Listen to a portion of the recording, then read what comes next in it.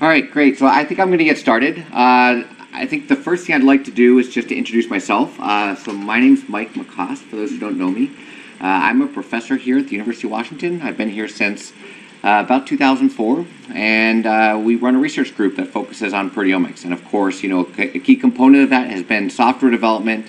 You'll learn a lot more about tools that are developed in our lab, like Skyline and Panorama, etc. So we're looking forward to kind of working with you, kind of seeing these different tools, and kind of learning a little bit about how we approach quantitative proteomics. And there are definitely a couple key things I'd like to kind of get across. So the logistical aspect. So one is the Wi-Fi password. You're going to need to have access to the internet at some point in time while you're here. The Wi-Fi is particularly good here. We'll see, though, with this many people in a room, you never know. It could end up being, there's seats up in the front here if you need them. There's definitely people want to avoid this front row for whatever reason. Hopefully, people will start to speak up and get to know each other a little bit better throughout the week. This is definitely going to be an action-packed 5 days or so. But this has been a fantastic course. We've offered this now for a number of years, and every year it slightly gets refined. I'm not going to introduce the speakers quite yet, and the people involved in the course. We'll kind of introduce them as they come along. But you'll notice that there'll be a number of people from our group that will be helping with giving presentations, helping with some of the tutorials, while at the same time also we have a number of people coming in and visiting to help with the course. So I would kind of like to start off with a little bit of expectation. So one thing is I think you should expect pretty great weather while you're here. I know people always think of Seattle as being this rainy city, but definitely we've had fantastic luck during this course. There's definitely seats up here in the front row if you'd like.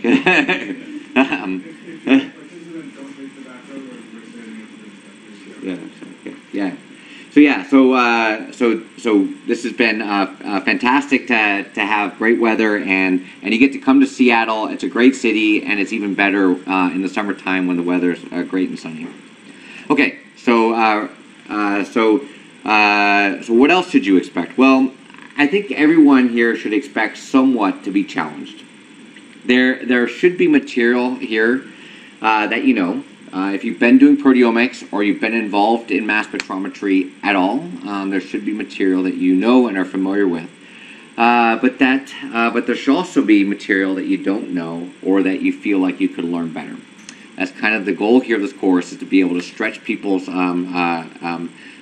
skill set and to teach people things that they didn't quite know that they didn't know.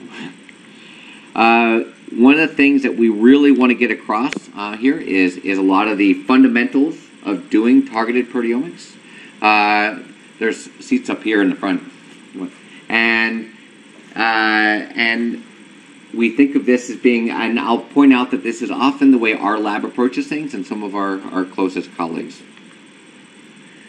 One key thing that I think our lab learned fairly early on, hopefully, is that quantitative proteomics is really not possible without extensive quality control and system suitability. So one of the first things that you need to know before you can start thinking about doing quantitative proteomics is knowing that everything's working correctly, the sample prep worked correctly, the instrument's performing correctly, and we will teach you ways that have worked for us for doing quantitative proteomics and doing system suitability. These are by no means the only way to do this, but it's always good to learn a way that's useful. You should also learn a little bit about when a measurement is and is not quantitative. And I'll point out that not everybody presenting here, or definitely not everybody listening, will agree on this. This is fairly subjective, and I'll tell you one of the reasons how we think about a method being quantitative. And I'll also point out that from my perspective, a lot of the methods out there that are called quantitative proteomics methods may not be quantitative. You'll hear this from a number of different people, and that perspective will all be slightly different. I know that I will present a little bit on this. I know Lindsay will present a little bit on this. I know Andy Hoofnagel will also present a little bit on this. So one of the key things that I think a lot of people expect when they come to this course is they expect to become either proficient or more proficient in the use of Skyline for performing quantitative proteomics. We've started to extend Skyline's capabilities to handle small molecules or non-peptide-like molecules, and so some of that aspects will be presented as well. And don't be surprised if you hear contradictory things from different instructors. This is still a fairly new field. We all, I think correctly so, have slightly different opinions on things. And I think that's, and you also might hear different instructors present the same things in different ways. So I think that's actually a strength of this course. We all agree to sometimes disagree. Sometimes we actually have truly different viewpoints on some of the topics. And I think we're definitely welcome to kind of communicate and discuss these things a little bit more with you. And so I think the final thing is that you should expect to have fun, right? So there's a lot of material that's being presented here. This is a broad topic. We're trying to cram a lot of things into a 5-day period. But if it's not fun, then we're doing something wrong. So we definitely expect you to have fun. Okay, so what is it that we expect from you? So we definitely expect you to challenge us. We don't expect you to sit back and to not necessarily agree with this and to not tell us. You won't hurt our feelings. We have thick skin. We'd love to hear different perspectives and different opinions. We want feedback. We also want to hear that you want more, or that if you're struggling with trying to understand certain material. We ask people to write up a little bit about themselves before they come to this course, and we definitely know and understand that course participants come from very different backgrounds, and we think that's actually a strength of this course. We definitely like learning from you guys, and we expect to learn from you. We expect to learn the types of things that you're interested in working on, that you are working on, the things that you're struggling with, the things that you found great solutions to. So this, I think, goes without saying. The more you participate, the more we will all get out of the course. If hopefully people, there's plenty of seats up here in the front. I think we're trying to save the back row if possible for people coming in and out. Yeah. If you don't hesitate to ask a question. If you have a question, it's almost certainly because somebody else has it too. Feel free to interrupt us. We actually want that interruption. We can sometimes cut back material if need be. We'll definitely try to make sure that we don't get off the rails a little bit on a topic, but but it's great to definitely interrupt if you have a question. And we definitely expect you to sometimes hear things, not all the times, but sometimes you will hear things that contradict the literature. I hope that the person presenting those contradictory things will explain why they feel like this is that their opinion is may contradict what's been published previously. But as I pointed out, this is kind of a relatively new field. It's definitely been around for a while, but I think it's maturing. But that's not saying that it's by far mature. Yeah, and you'll hear different opinion from different speakers during the course. Okay, so what I'd like to get started with is a little bit of to bring people up to a common level. Give a little people a slight introduction to quantitative analysis of proteins. I think that you'll see that this may be slightly different than you've seen in other courses, or maybe in your own opinions. So one thing that I think is important is, why is it that we are interested in doing quantitative proteomics? I like this figure a lot. This was actually in a paper from Michael Hengartner's lab at ETH. I think this kind of presents a major reason for why we should be doing proteomics. Even back in 2009, almost a decade ago, when protein technologies were still the protein quantitation technologies were still drastically improving.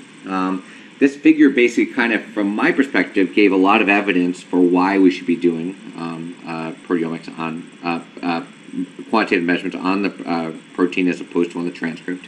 We're in a department of genome sciences, and of course, in this department, it's the viewpoint is often, well, why are we wasting our time, trying to measure these complicated, hard to measure proteins when, of course, you can do things like RNA-seq or microarrays.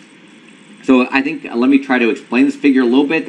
It's a little bit washed out on the left side here, but their experiment was fairly simple. They took C. elegans, and they took flies. They took proteins from both of them. They also took mRNA from both of them. They measured the protein levels, and they also measured the transcripts by two different techniques. This is before RNA-seq was out, so the two techniques that were out there were Affymetrix microarrays and also serial analysis of gene expression. It's basically a predecessor to things like RNA-seq, but using more capillary sequencing technologies. And if they went and they looked for, there were about 8,000 clear one-to-one orthologs between worms and between flies. And when they looked at the correlation between the protein abundance, there turned out to be a fairly poor correlation between the protein and the transcript, regardless of the different method that was being used. It turned out to be fairly poor correlation between the transcript between the worms and the flies, regardless of the different methods that was being used. There was poor correlation between the different gene expression methods. So we always hear about how proteomics is irreproducible and things too, but these were two state-of-the-art gene expression methods at the time, and the correlation was particularly poor. But when you looked at the protein abundance between the different methods, it was actually really highly correlated between the two different species. And it's one thing that I often like to remind people and to remind myself and people in my lab, there's really is no selective pressure to keep a transcript at a given level other than trying to keep a protein at a given activity, right? So in general, if the organism has tried to conserve a given protein sequence over 100 million years of evolution between worms and flies, it probably is trying to keep that activity at a given level. Now, while we are not measuring activity directly, the measure of protein level is probably the closest proxy. So in this case, the protein correlation between worms and flies for these 8,000 clear one-to-one orthologs are extremely well correlated.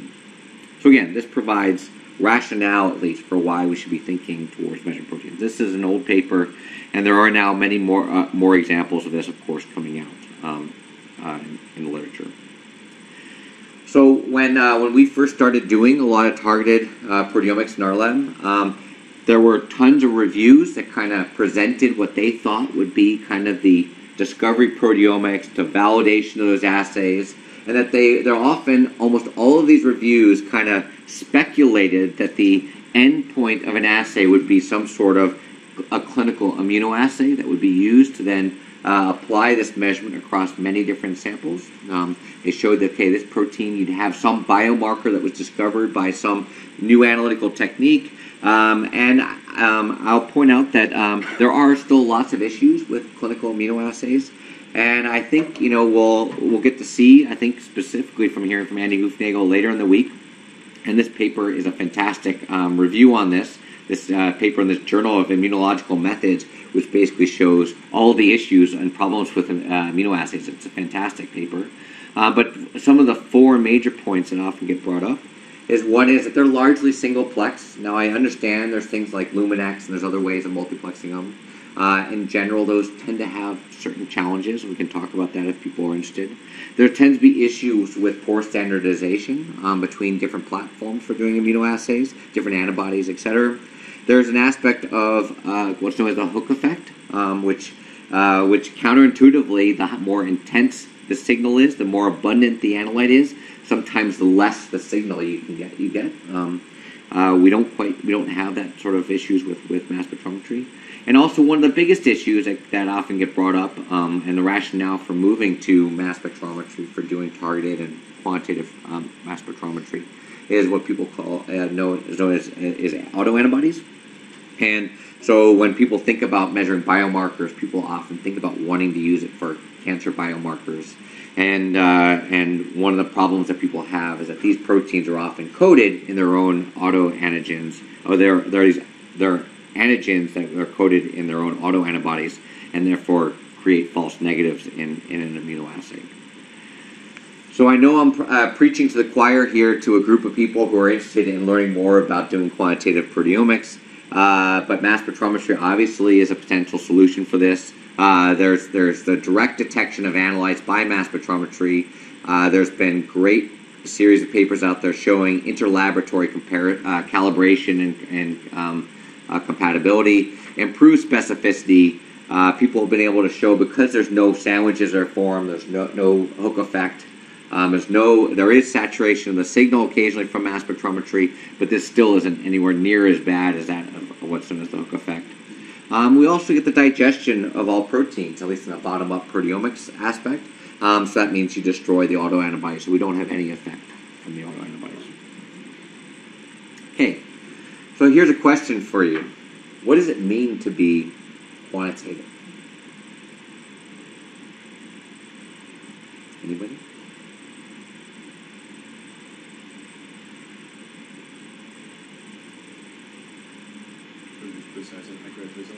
Precise and accurate results. In what means?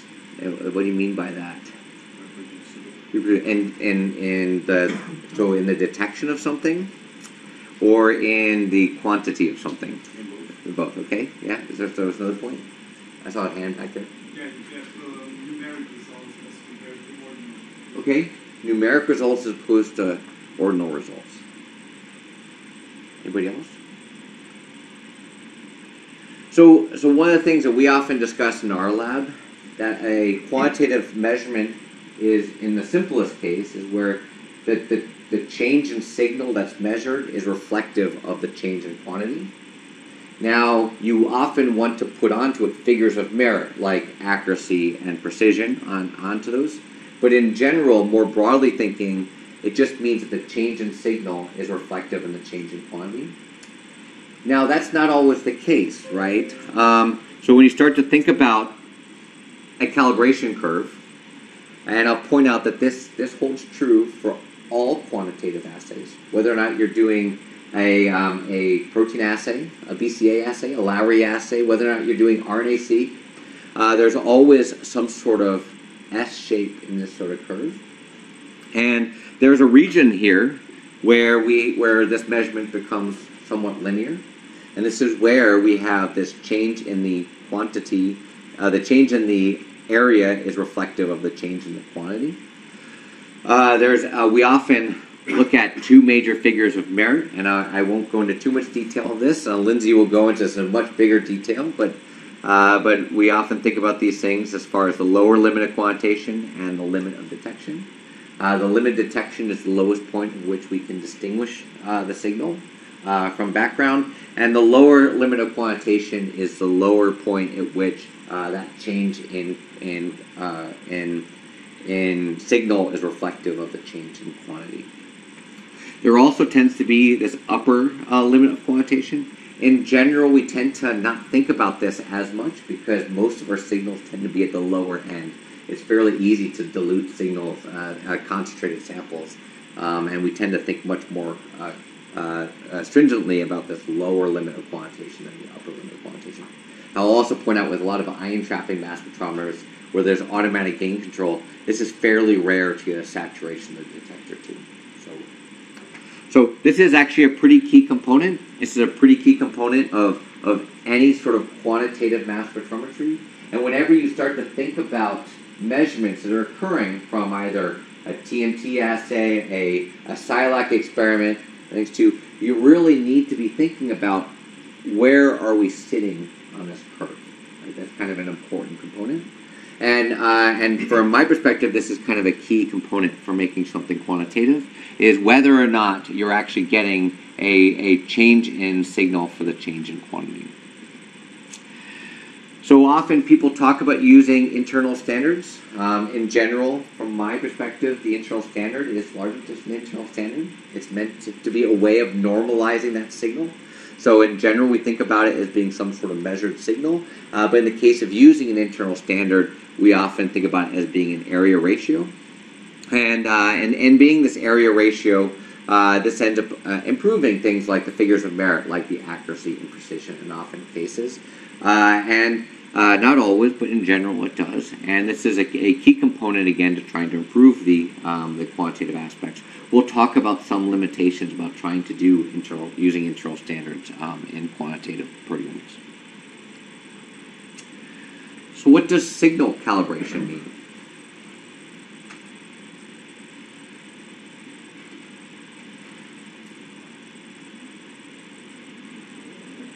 So what do we often measure by mass spectrometry as far as a signal?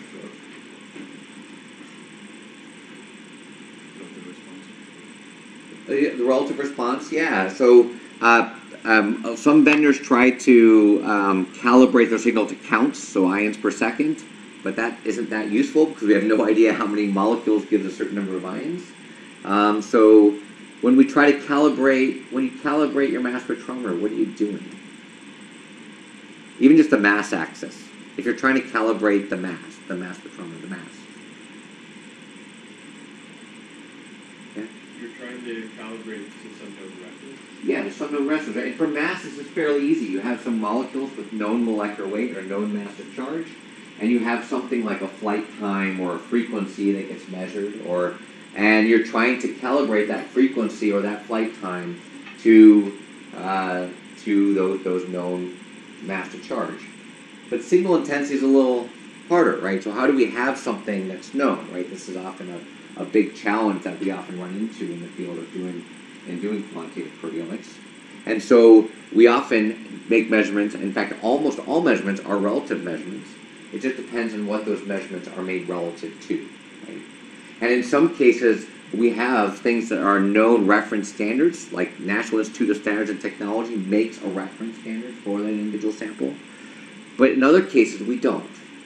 And so this is often a challenge that we often struggle with.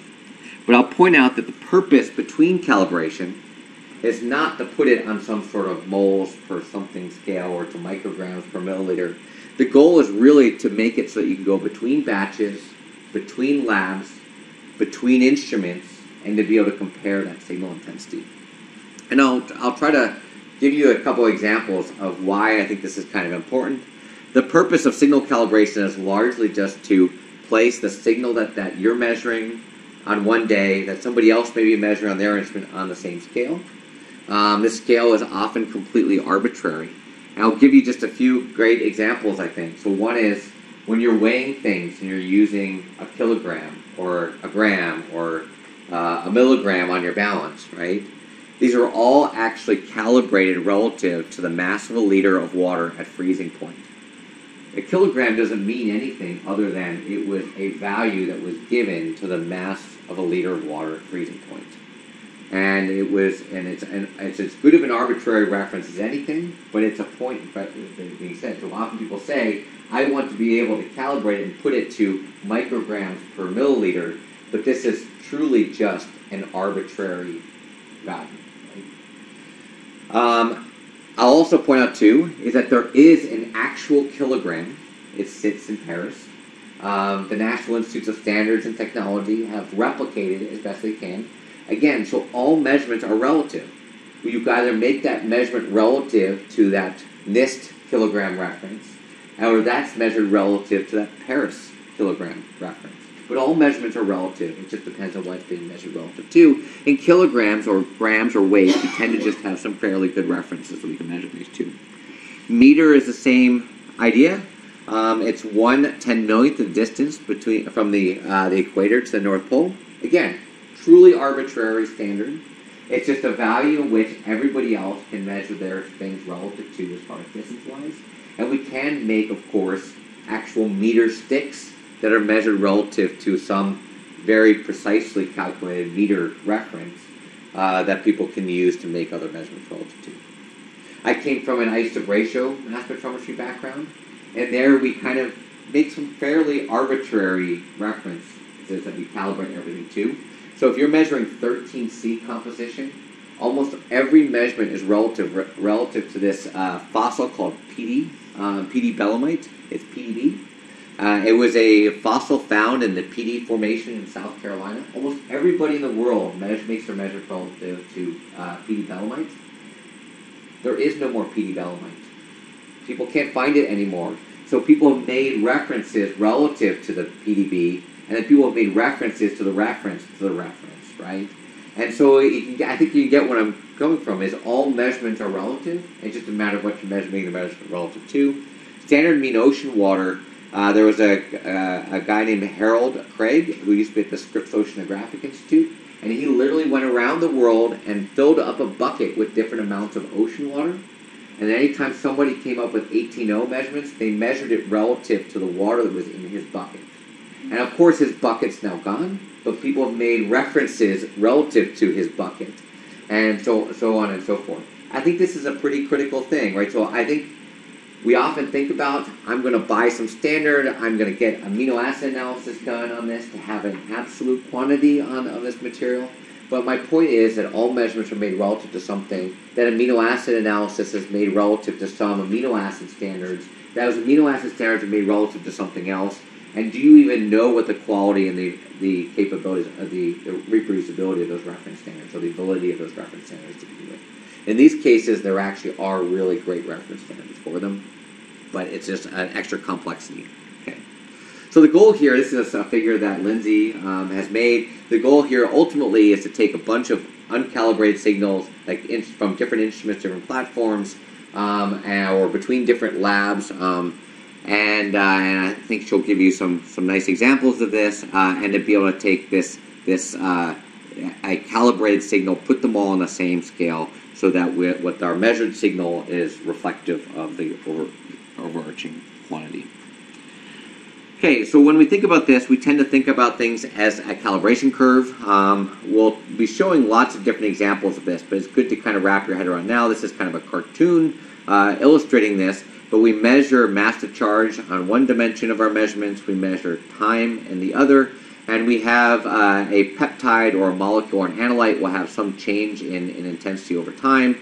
We then use this to calculate an extracted ion chromatogram for this individual mass. We use this to calculate a background subtracted area, and we then use this measured signal, this area, relative to things that are known amount in order to calibrate this measured signal relative to some known quantity or some reference. We of course can just extrapolate this into a simple linear equation, and the overarching question here is that we believe the area is proportional to the moles or to the molecules or to the quantity of the material that's in there. I'll also point out this K is the slope of the standard curve, and this will be different between different instruments, different platforms, etc. And this area of the blank should be this AB should be approximately 0 or very small. This is the area from that's measured often from just measuring a blank signal. In practice, once you've validated that you have a linear response in a given range in which you're making your measurements, you often then just have some working points in which you calibrate your signal to. And Lindsay will even bring up a case where we often do these things with just single-point calibrators. So whether or not you have an internal single-point calibrator or an external single-point calibrator, we often just will use a single-point calibrator to define the quantity. Nothing really changes when you use a stable isotope-labeled internal standard. The only thing that's changed is now we have a normalized signal intensity. So we have this measured area ratio. So we have it's just a normalized signal as opposed to a raw signal intensity. And this provides some sort of improvement in precision and reproducibility, and helps with peak picking, and it minimizes things like suppression. We can talk a lot about this throughout the week. So let's say you have two measurements, right? And you've only ever had those two measurements. A lot of people look at pairwise comparisons, condition A, condition B, healthy, disease, mutant, non-mutant. And you get two signal intensities that are measured. And if you've never validated your assay and demonstrated that you have a linear response, what would it mean if you have these two signal intensities?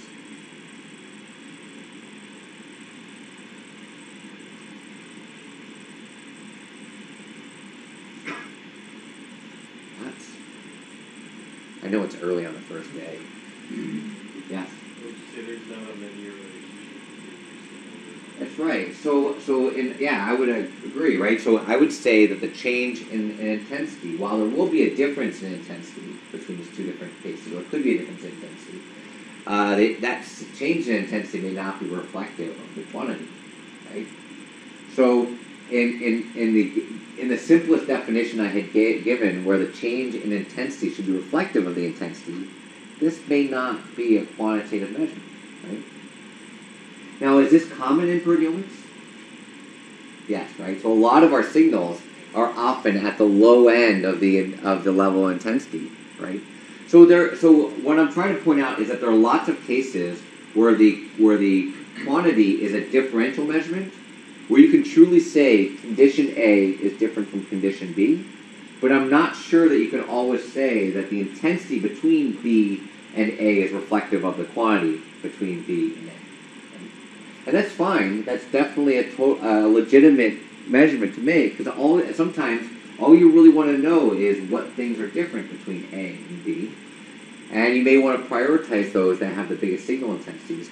And sometimes people refer to these things as like signal suppression or ratio suppression. And you get points where eventually, as you make your measurements towards very low signal intensities, your ratios will almost always become closer and closer to 1, despite the actual difference in the quantity being actually fairly quite high. Okay. So this is something that's kind of an important aspect, and we'll talk a lot more about how our labs kind of use this and tries to approach trying to interpret this. Okay, so I want people to take just a couple minutes here and to think about these two questions. You can go back there. Wouldn't you also say that you take two measurements, not like really a flat line at that LOD? If you took two measurements low enough, below LOQ, you would have a fair amount of variance and fairly low measurements. So you could get, sort of large fold changes just because the variance is not that range. Yeah, I think if you had enough variance, those would not be different, and you'd say there's no difference between the two signals. Well, if you're lucky with your statistics, but that doesn't, Mm-hmm. The problem is that frequently we're doing statistics with very small numbers, and we're very prone to false discoveries if we're down in that below LOQ. Yeah. Both of our measurements are there. I think. Yeah, if we have large cohorts, those are going to end up being. The relative noise here is often very large, and so it's really hard to actually see differences. That's why often you need to find one of your points often is fairly high up here, which is why the LOQ often tends to be quite a bit higher than the LOD, because it's the earliest point for which you can distinguish it from your LOD. So that's just, but you're right. That's not saying that's always the case, and that would actually need to be assessed. We, by definition, have kind of just assumed that this line. So a lot of people have assumed that this is a horizontal line.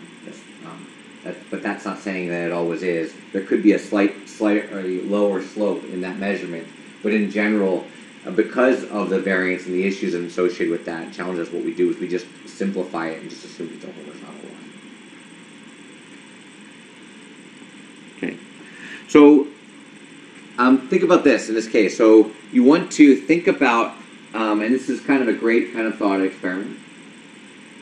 So someone comes to you and says, look, I want you to measure 50 peptides. Can you confirm that these 50 peptides have a linear response? Okay. And that the measurement will be above the lower limit of quantitation for those peptides in a complex matrix.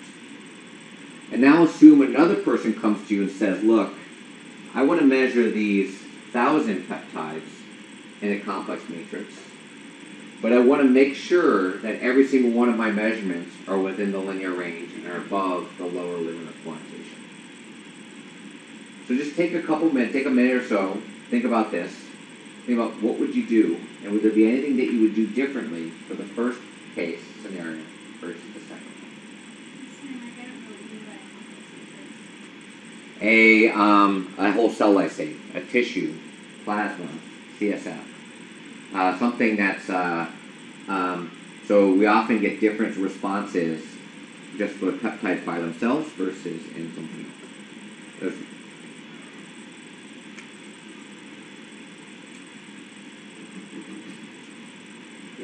Yeah. So for 50 peptides or less, we can use several peptides Yeah. for combination. Yeah. But I'm assuming you're saying that more than 1,000 peptides, it would be challenging to get synthetic. That's right. Yeah. So is there another way in which you can think about it if you can't get synthetic peptides? So I think what you're saying, let me just try to restate it again, is that if you have a relatively finite set of peptides, like 50 or so, or you have really big budget, you could potentially get 100 peptides that you can go order. Even at $40 a peptide, it's not insignificant, right? So this is a significant financial commitment at times. And so if you have 50 peptides, you think, okay, I can definitely think about going and ordering all these peptides. And I'm just going to go and order stable isolabeled ones. I'm going to take the stable isolabeled one, I'm going to make dilutions of it. And I'm going to assume that the stable isolabeled peptide is going to give a same or similar response to unlabeled, which is a big if, right? And then I'm going to be able to use that to be able to define some of these figures of merit relative to it.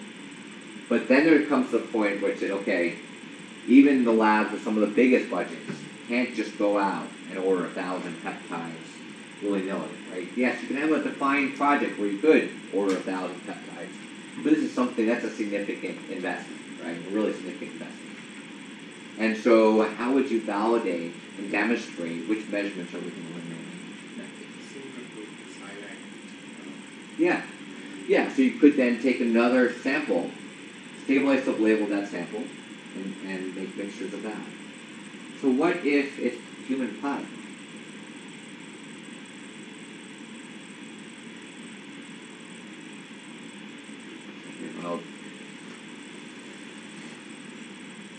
So this is an approach that our lab's taken, and I would say that, so one is taking 15 nano Silac labeled cells. We call this a match matrix or a dilutant matrix approach. You have some pooled reference, this calibrator, this reference material, and then you're making dilutions in it with something that will maintain the complexity of the mixture very similarly.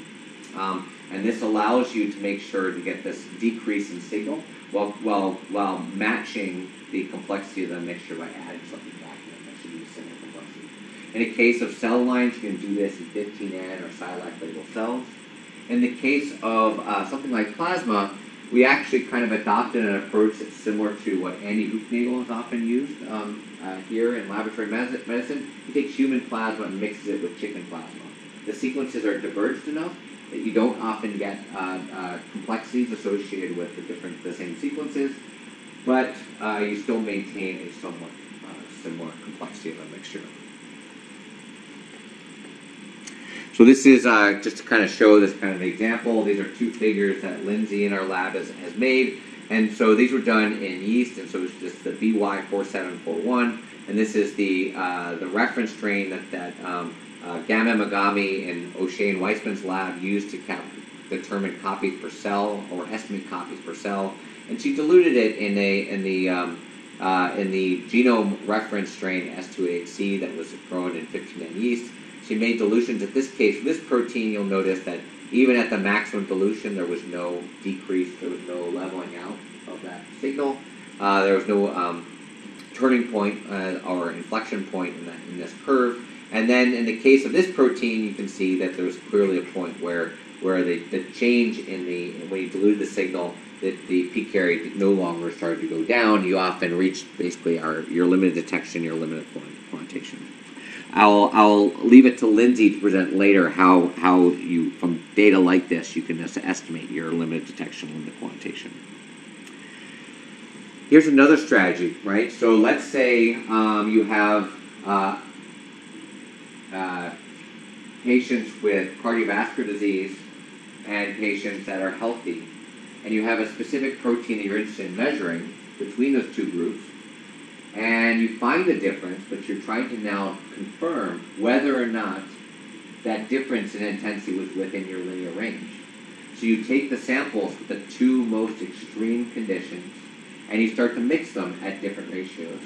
And if there's a line that goes between the two of them, between all of them, so in this case there's 5 different samples, so there's 100% condition A, 80, 20, 50, 50, 20, 80, 100, then it then suggests that your measurement is in the linear range. Does that make sense? Okay. These are the two ways that we've started to learn that if you have a large quantity of peptides or proteins that you want to be able to measure, and you want to be able to confirm that your measurement is quantitative between different conditions, these are a good starting point. Okay. Another strategy that people often use is method of standard addition. This actually doesn't always work for very large numbers of samples, but again, you take a set of peptides and you spike it on top of the sample matrix, and you confirm that you get an increase in the signal that's reflective of the quantity. This can't assess the limit of quantification. It can only assess whether a sample is above the limit of quantitation. What you see here is that this line then should go through the point before the spike. So I have a question. Yeah. So on the previous slide, so if you did that mixing experiment and it turned out that it wasn't within the linear range, but let's say you still wanted to make that quantitative measurement, what are some ways that you could go about getting it in there? Would just be a change in the injection volume? Yeah, you need to somehow increase the sensitivity of your measurement. So somehow enriching the sample, depleting some of the more abundant components so you can inject more in a column. That then tends to require some more assay validation or assay refinement. If you would have a real nice calibration curve, why do you care? Like, could you then linearize your signal using this calibration curve based on the response? Unless you're in the completely flat one. Yeah, so that's the idea. Is that a lot of these cases there tends to be there's like this intersection of two curves, basically a horizontal one, or sometimes that one may be slightly going up. In fact, if it is slightly going up, then yes, you can gain some improvement by actually doing a curve fit to them. But in most cases, and you'll see, as I think we'll show you more, it tends to be almost a horizontal line. What happens is your signal, your background is what becomes the defining characteristic at that point.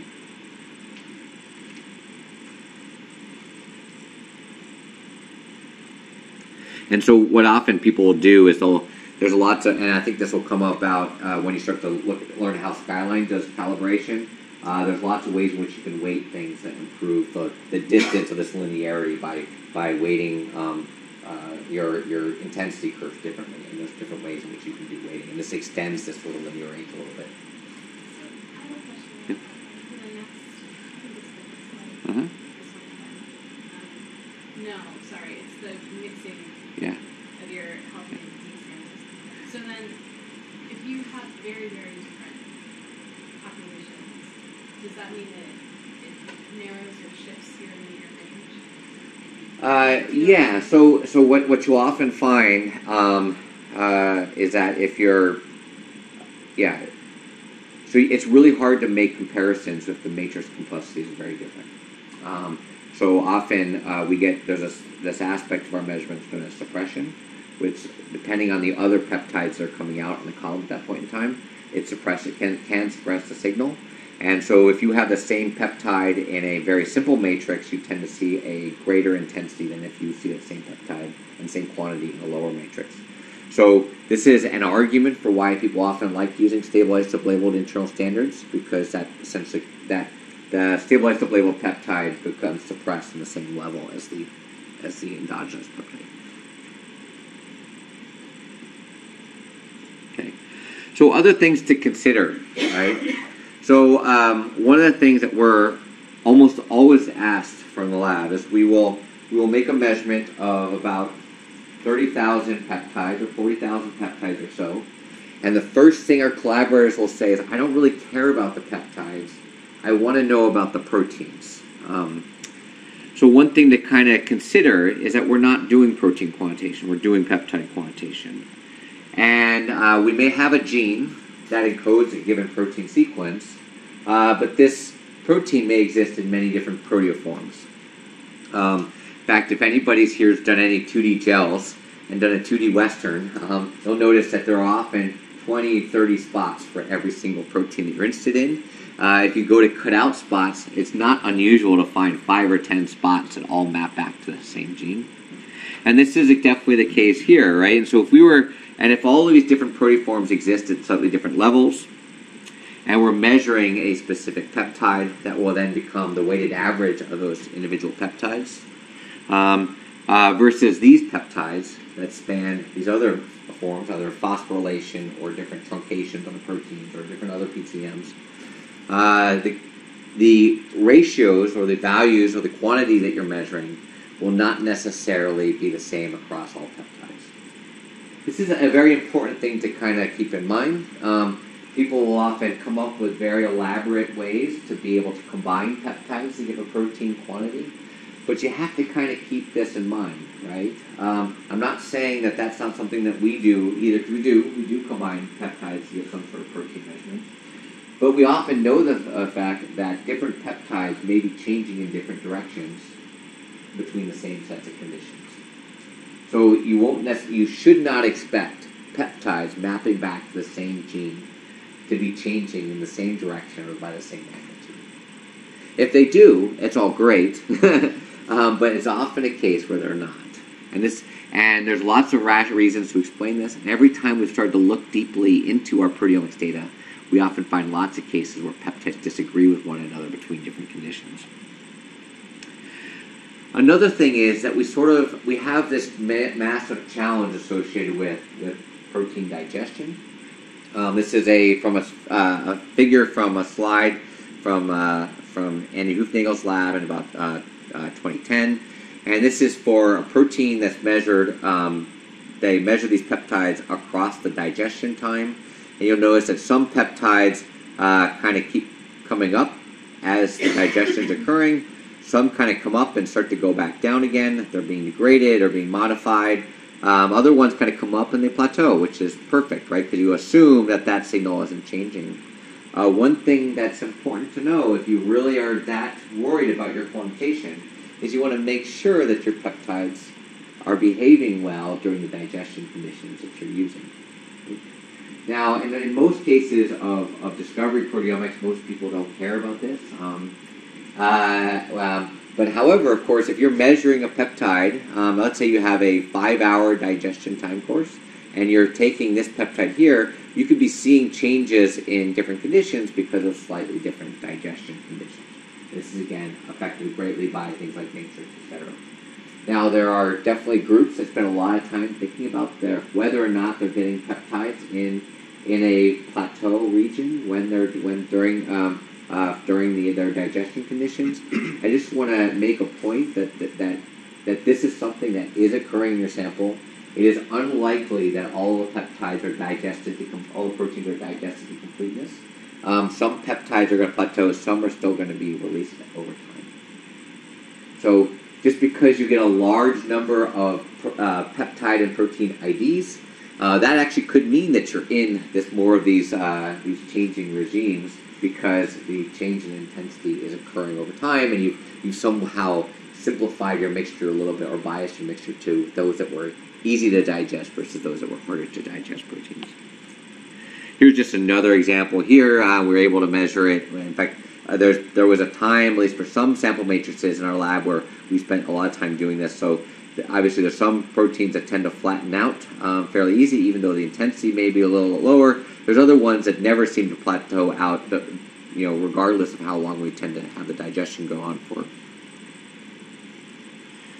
Can I just ask Yeah, a question? sure. Is it like this result, how reproducible is this? Like if you do it again, like this? Yeah, it's fairly reproducible. Yeah. So, but these are things that are important things to consider, right? So sometimes heating blocks change, or they shut off, or they die in the middle of the night. You keep those samples, you go back and re-prep them. Those are all important things to kind of consider. And if you don't even know about what the profile of those peptides look like during the digestion conditions, it can be hard to make that call sometimes. So, and I'm not saying that our lab does this for every experiment. We definitely don't. But if you go to a lab like the Hoofnagel lab that does this in a clinical environment, you can be assured that they spend a lot of time thinking about their digestion and the release of their peptides, and any use of that for a clinical assay. Okay. So yeah, sure.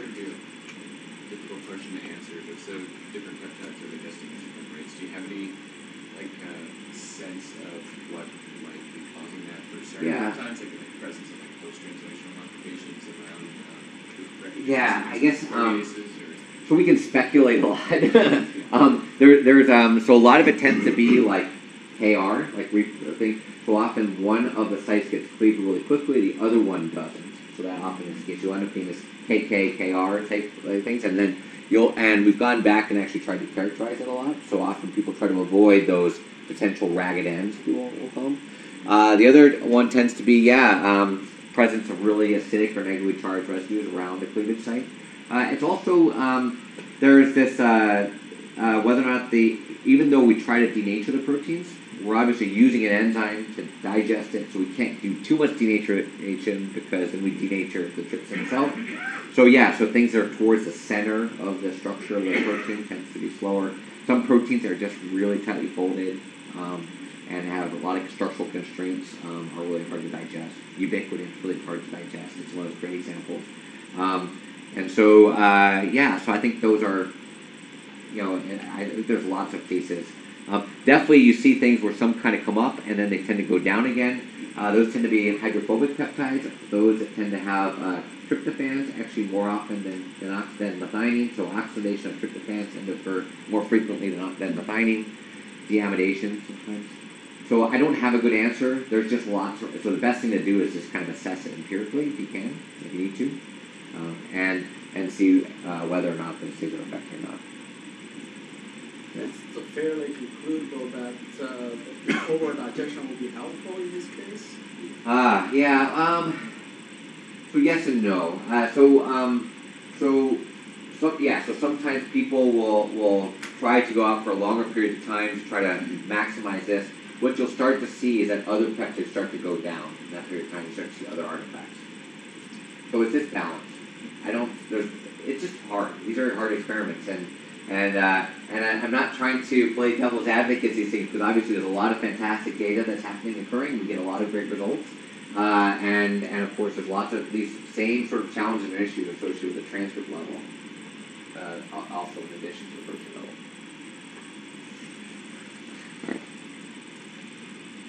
Okay, so the other thing is when we start, yes. I have a question on this. Should we really worry about this if this is reproducible samples? Yeah. So the key thing is what I've seen people do, and this is great. So let's say you have a 10-hour digestion curve, and you really want to be able to measure ApoB, right? And so the key thing is, would you choose this peptide to use for ApoB just because it's more intense, or would you choose this one because when it comes up, it plateaus very stably? This, from my perspective, if this is within the linear range of your measurement, this may be a better peptide to measure than this one. That's all I'm trying to make a point out of. And so the peptides with the greatest intensity may not necessarily provide you with the best precision in your measurement. Now, a lot of these things can be assessed just by looking at your within-day and between-day precision, and things that are if you had a 2-hour digestion condition, obviously you'd think there may be greater variability between any one digestion and another because slight changes in the digestion will affect big changes in the intensity. So that's the kind of key thing to kind of keep in mind, is to keep in line, do my digestion conditions meet the time course I have meet the requirements for which the peptides. Are the peptides I'm using to quantify given analytes compatible with the digestion conditions? Okay. All right. These are good. Great to ask these questions. Okay. So one thing I also try to encourage people whenever they use stable isotope labeled molecules, this is another thing to consider, is do you know the enrichment of the standard? So obviously you can look on the vial. Do you trust what Cambridge Isotope Labs or Isotech put onto that vial? Right? Is one thing, and the other thing is even if it was perfectly labeled, are you considering its labeling correctly? So let's say you have this peptide here, this sequence here, and it's got 15 nitrogens. And let's say you were able to have it perfectly labeled at 100 atom percent excess. So every single nitrogen is complete, which is normally 14N, or mixture of 14N and 15N, a small amount of 15N, right? And it's now completely 100% 15N. And you were able to mix it perfectly in a 1-to-1 ratio. Some oracle was able to tell you that's mixed perfectly. You've got exactly the same number of molecules in it. And then you measured it in the mass spectrometer. Would you get a 1-to-1 signal? Yeah? Is it not necessarily? Yeah, I would say absolutely not. It would actually be off by just a little bit. Does anyone know why? Yeah. The one was topic peak and the left would be slightly decreased because of the number of entities that are available to go to the N+1. Absolutely, that's perfect. Yeah, yeah. So what he's saying here is that this M+1 peak in this unlabeled peak has some contribution of 0.3% of the endogenous 15N. That's this M+1 isotope peak. It's mostly 13C, and this one does not have that extra because it's entirely 100% Adamson excess to the. So it's most of that extra contribution now is to the monoisotopic mass of the higher isotoper. And now if you go to like other labeling components, like 98%, you have a certain amount that's going to be 14 15Ns. This is fairly characteristic of what you can purchase for 15N. And then we've done experiments even with lower ones. I'm not saying that this is a problem. I'm just saying that you need to be able to understand this and be able to correct for it. And if you treat this as an internal standard, there's actually no issues with it because your calibrants are occurring with your unlabeled material. So people often say, well, you know, we do 13C labeling. This shouldn't affect us. Well, I'll point out this actually is a much bigger problem. And it's because 13C is 1.1% of carbon. And so this is actually a much bigger issue. So in fact, in this case, where you have 9 13Cs, right, and if it was greater than 99.9 Adamson excess, and you mixed them perfectly, you would actually have close to actually 10% difference in your measured signal intensity. So this is actually not insignificant, and it's something that I'm not saying isn't it, but it's most people think I mixed them 1-to-1. I should have a 1-to-1 signal, and I expect a 1-to-1 signal. And I'm just trying to point out that these are things to consider. You don't expect to have a 1-to-1 signal. Okay. So I'll point out too that this will get brought up a lot more during the course too. And this is mostly just issues from my own experience and being naive. And that is a lot more thought should be put into doing the experiment design. So I think it's really important for labs who are doing proteomics to work closely with a group who has a strong statistics background. And the reason for this is because it takes time for someone with a statistics background to try to understand our data and to understand the complexities of our data.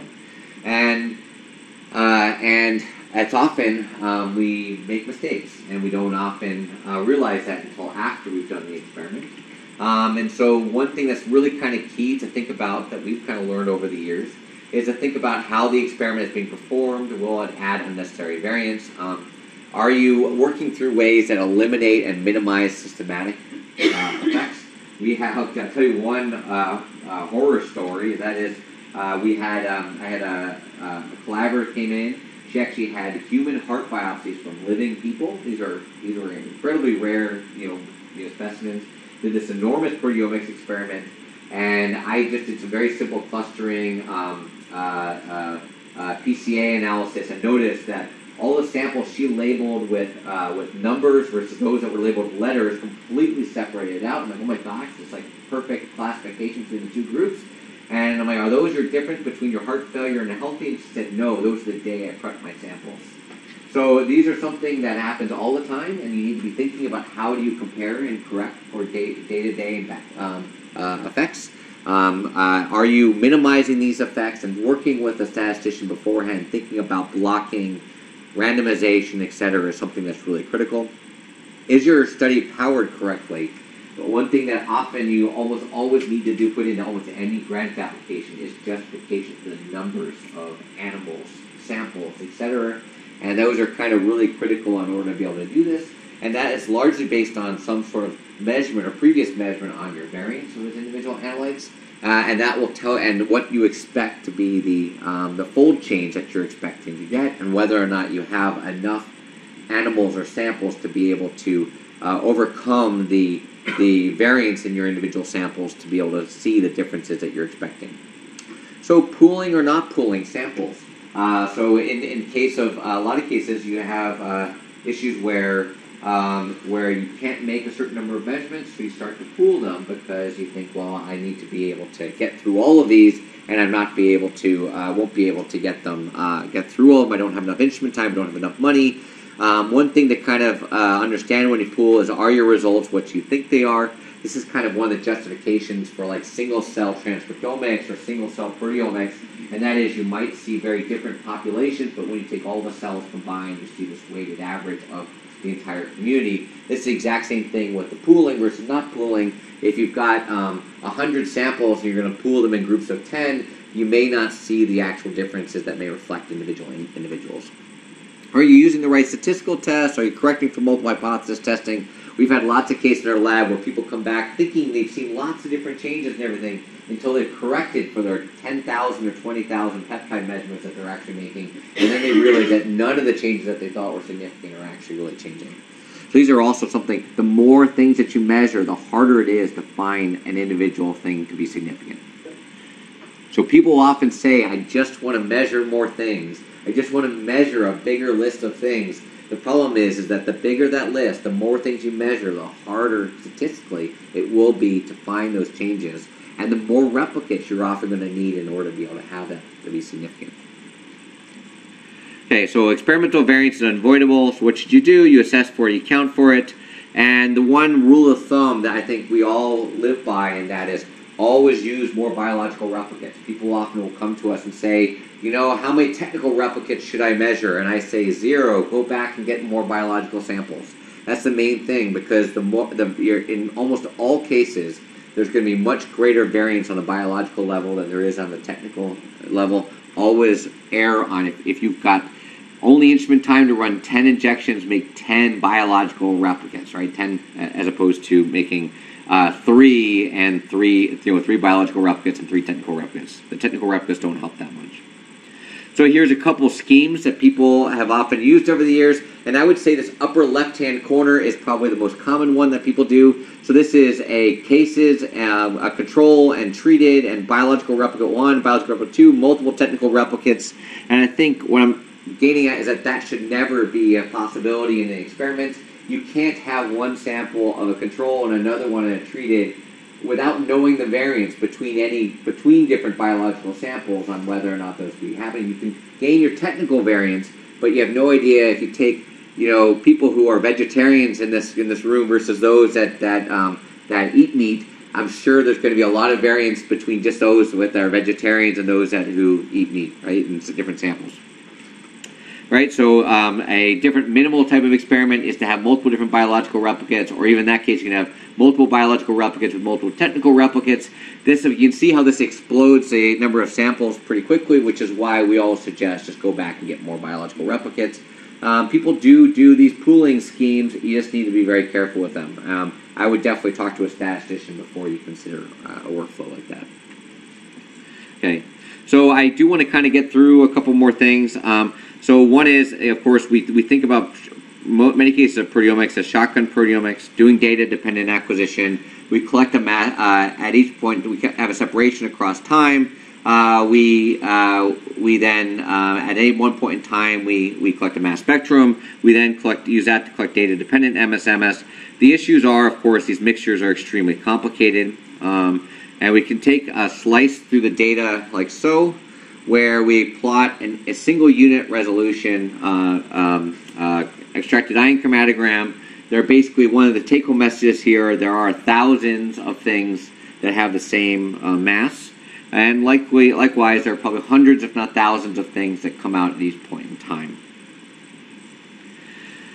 This is a figure that Hanyi and Yang in our lab made a number of years ago, and the idea here was just to look at the number of features we find in the MS1 file at any one point in time. But one kind of key take-home messages were, this was in Saccharomyces cerevisiae, but there was about 120 on average molecular species that we could see in the MS1 space at any one point in time, and in some cases there were 250 that were there at any one point in time. So to be able to get every precursor using data-dependent acquisition, we'd have to collect 121 MSMS spectra on average per chromatographic peak. And I will point out that some of the latest mass spectrometers can achieve this. But as you can imagine, these are just the signals that are observable in the MS1 space. As you start to get to lower and lower abundances, this is going to be even harder to find.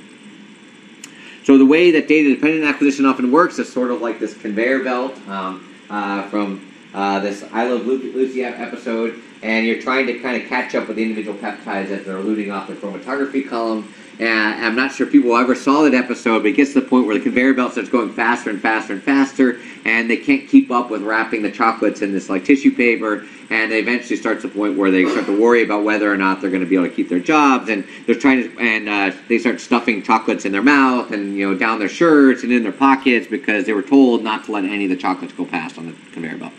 Well, that's basically the whole idea and challenge of data-dependent acquisition, and it always basically misses as least reproducible on the lowest abundant signals.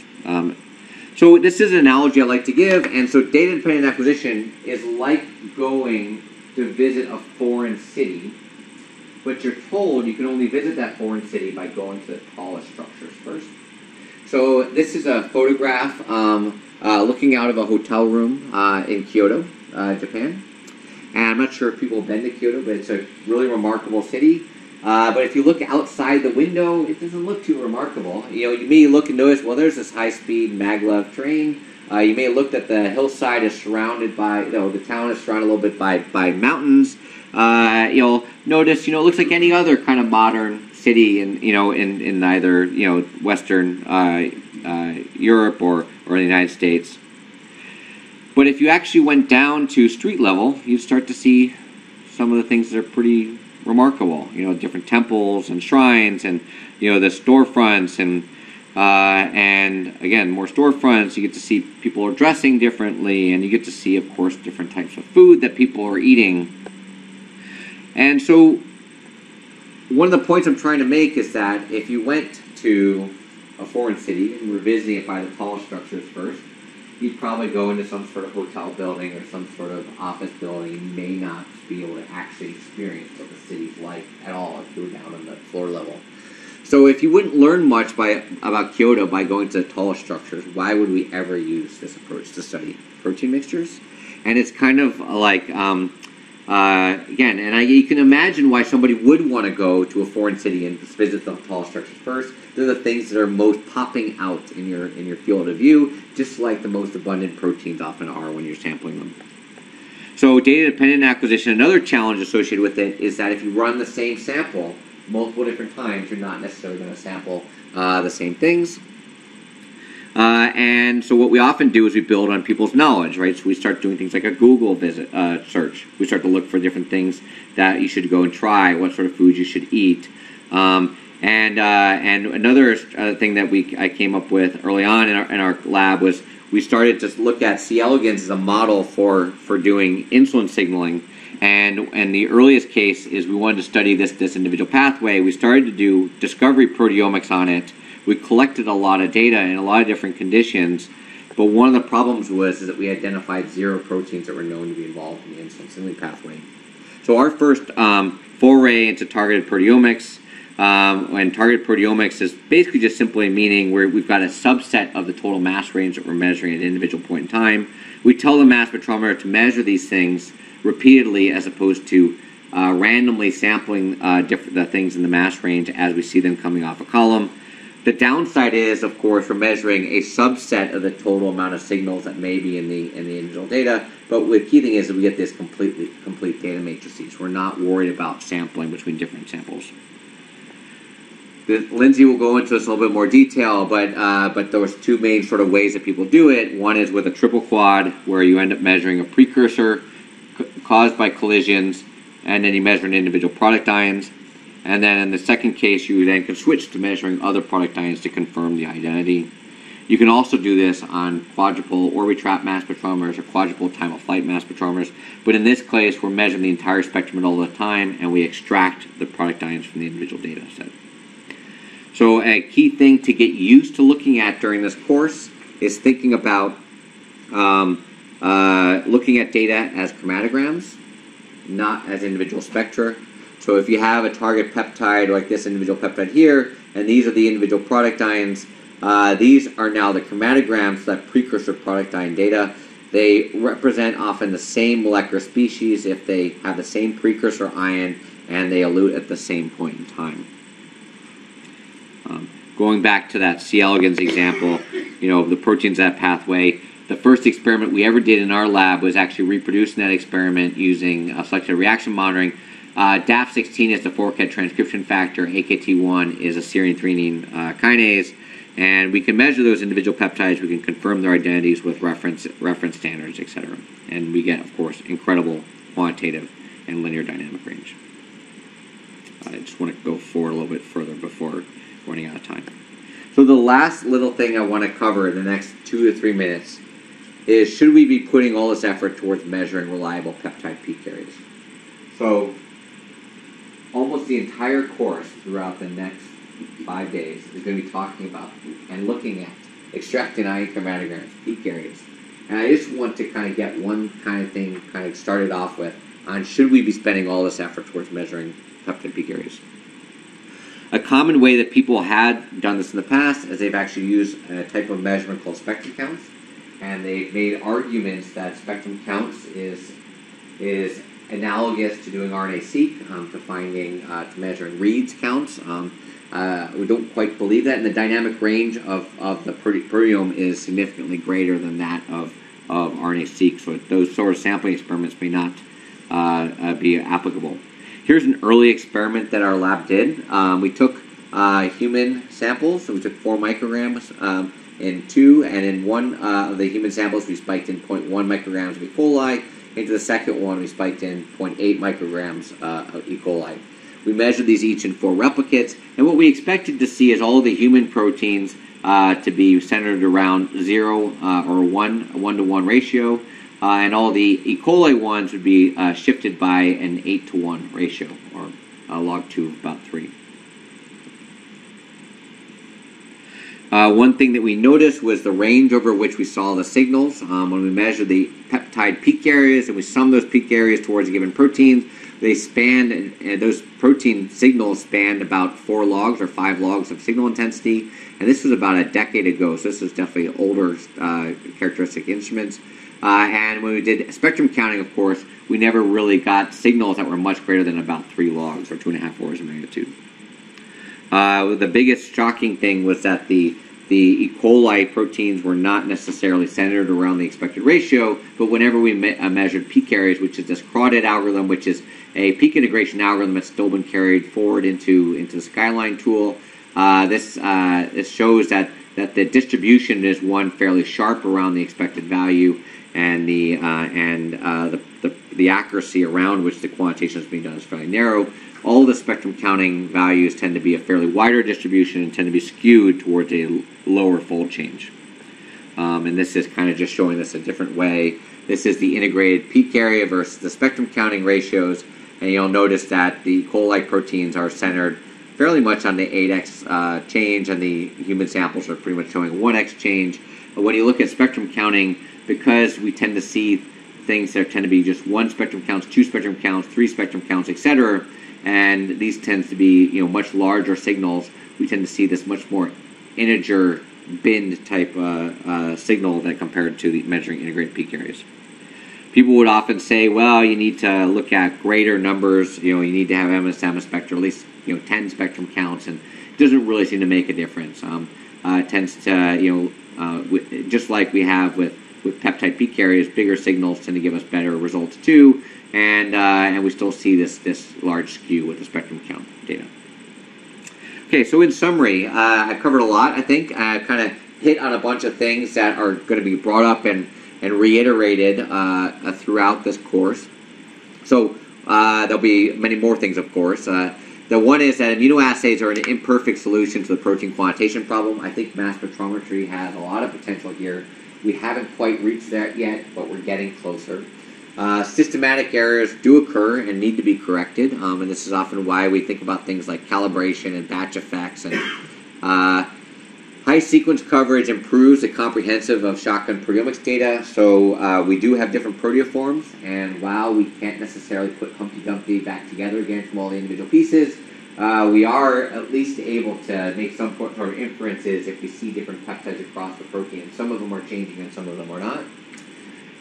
It's good to know if you are using stable isotopes to know the enrichment of the internal standard. This allows you to basically correct for some of the things like I pointed out, like 13C enrichment and also 15N enrichment.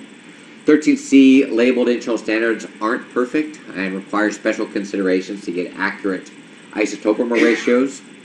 I think it's important for people to think about how you're going to calculate the significance of an experiment before you go do the study. Do you have enough replicates? Have you done enough biological replicates, or are you just doing technical replicates? Are you going to be able to see the differences you're expecting to see, given the variance that you have and the fold change you're expected to see? Is a sample size experiment design going to answer your questions? And the key thing is don't tolerate experiments with an N of 1. You still see lots of quantitative experiments where they only have one condition, right? Or they have or one replicate in each of the two experiments, the two conditions. And in many cases, two conditions often isn't enough, right? Because you have two conditions, lots of things are going to go up and lots of things are going to go down.